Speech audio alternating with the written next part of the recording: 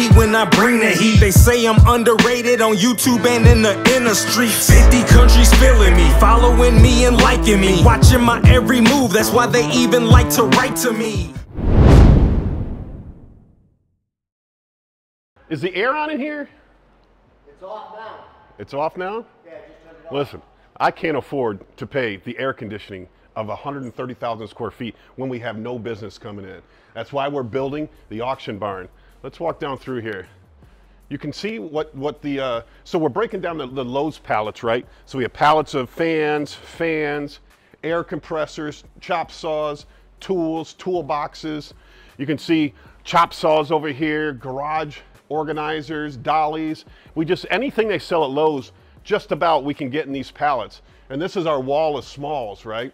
So when we have the auction, we're gonna auction off all tools on this side, furniture on that side, and then pallets way down there on the end though. So I think I can hold, show down here, Paul. I think I can hold about 200 to 300 pallets in that area here. It's about a 20,000 square foot space, and we're building the auction right in here. So let's go down the wall. You can, I gotta tell you, you advertise things like this in an auction, you're gonna get hundreds and hundreds of people to show up, if not thousands. Because how many contractors are out there? How many people are out there? How many remodelers are out, especially in Florida? Because we just had the hurricane. What was the name of the hurricane? Milton. Hurricane Milton just came through, wrecked a lot of things. You know, people are looking for tools. People are looking to, you know, I went to Home Depot this morning and it was mobbed. It was mobbed on a Tuesday morning. That's ridiculous. You know, we can supply all the tools anybody needs. Here we got grills, we got mowers, we got everything anybody would want in tools. And once we open this auction barn, I can move more and more loads, more and more loads of Lowe's, and just blow it out to the community and move on. Because I've been selling Lowe's by the pallet to thousands of different people, and they're making money off all those pallets. When I break the pallets down, I make way more money myself, but I had no route. I do some retail in one of my bin stores with tools, which it does pretty good. Other than that, I just sit on thousands of tools. So the auction is my way to start hammering out tool loads. So when the hurricane came through here, listen, in a normal scenario in this 130,000 square foot space, we have a couple roof leaks, right? We just manage them by putting buckets underneath them. We really don't mind. But when a hurricane comes through with 100-mile-an-hour winds and the rain is going sideways and you have 26 air conditioning units on the roof, the water finds a way to get into your store. And we must have had, I think we lost over 450 ceiling tiles in this building because of the hurricane. That put us back a week on the auction house, on the auction barn, because we had to redo this whole space again. You know, we spent 3 days mopping up the floor, getting everything cleaned up. And you can see, look at all the ceiling damage that we had. I mean, imagine walking in after, leave one night and everything's perfect, and then you come back in the next morning and this is what you find. And you find water everywhere. You can see here, this is where a leak was on the floor. A leak was right here. It just dried up. We didn't mop this one up, but it did so much damage to our place. It's insane, it's ridiculous. It's hard to bounce back. It's hard to walk in and fathom that. You know, what are you gonna do? What are you gonna do? You can sit here and complain about it, or you can just fix it and move on, and that's what we're doing. Today we got guys fixing the ceiling, getting the auction barn back in shape. We're processing pallets, we're moving forward, we're trying to get back on track and making some money. The next good thing that happened to us here at the warehouse, when you have 130,000 square feet, you have to find people that are going to help you share the space. I put ads all over Facebook Marketplace. I try to get people in here, and I finally found someone to come in and share the space.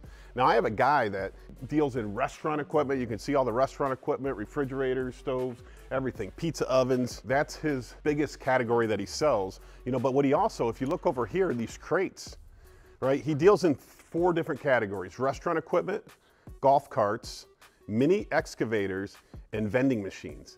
And so these crates are direct from China. So he orders container loads from China, and I don't even know what's in them. He hasn't popped them open for me yet, but he's using us as storage.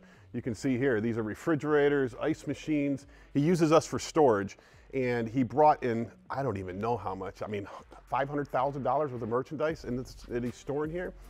So now whenever he just uses us as an outlet for storage, so when he sells one of these items, he comes, picks it up, takes it away. So they're never here.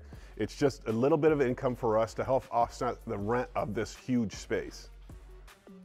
So if you never bought a Lowe's load, this is exactly what it looks like. You're gonna get 24 to 26 pallets jammed into a truck filled with returns from Lowe's. And I've always say that return, you know, you never know why somebody returns something. They might not have used it, changed their mind. They might have used it one time and brought it back. You know, a lot of people do that. Or it actually might be damaged. So what I always say the mix is 25% new, 50% used, then 25% of it's bad. And that's where you need somebody like Charles that can fix the bad things, save all the parts, mix the parts together so you can refurbish the items that you're getting in. And then you can extend your dollar. So you can see that these are the pallets. We get these high piece count pallets that are just brown box, just filled with stuff. You never know what's in them.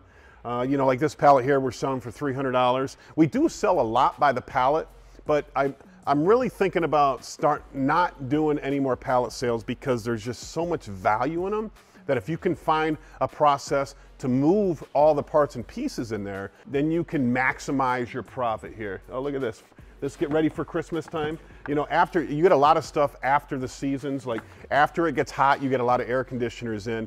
After the summer, you get a lot of mowers in. You know, after Christmas, you get a lot of Christmas trees in. But all that stuff sells. All that stuff is sellable, and it's all good merchandise. It's all quality merchandise. You know, look at these are the ones that are really beneficial. You know, you buy these truckloads. I believe the going rate for the truckload right now is like $4,200, and plus shipping, and they control the shipping. So they kind of get you. They kind of get you on the shipping. You know, you're paying $500, $600 more than the normal shipping rate anywhere, but because they control the shipping. So some of the pallets come in over my head, 6 foot tall. Some of them actually come in small. You will get a few pallets that don't have the right value on it, but when you do the math, you know, a pallet like this is, you know, 4X the price you're paying. A pallet like this is just 1X, you know, so you're not making money on this, but you definitely make it up on the bigger pallets, on the tools, on the weed whackers, on the chainsaws, you know, on the table saws, on the chop saws, the refrigerator, like these refrigerators right here. These refrigerators are like $700. They're the wine refrigerators they sell at Lowe's.